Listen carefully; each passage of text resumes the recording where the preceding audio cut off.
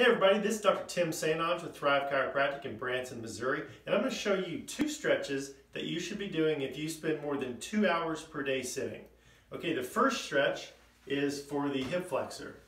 And what you're going to do is get down on one knee like so, and stand up tall, and then push that hip forward like this. Again, that is for the hip flexor. The next stretch that I'm going to show you is for the piriformis muscle, which is a muscle that's real deep in the hip. You're going to lay on your back, bring your leg up like so, pull your knee towards your opposite shoulder, grab your ankle and give it a little twist, just like that. Okay, there you go. 2 stretches you should be doing if you sit for more than 2 hours per day. Have a great day. Thank you.